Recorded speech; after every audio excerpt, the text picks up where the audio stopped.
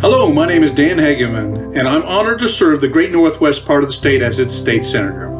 It gives me great pleasure to participate in this virtual groundbreaking for Northwest Missouri State University's Agricultural Learning Center on the R.T. Wright farm just north of the main campus.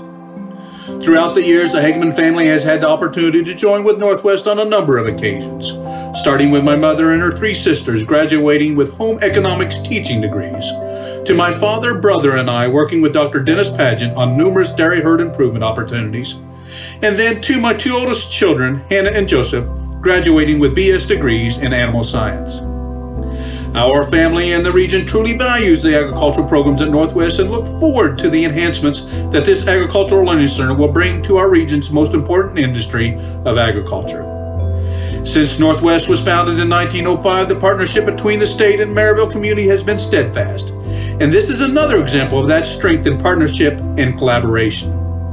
I am excited to show my colleagues throughout the state that Northwest, and in particular the School of Agricultural Sciences, is transforming lives and is on the path to meet the anticipated growth of agriculture in the future.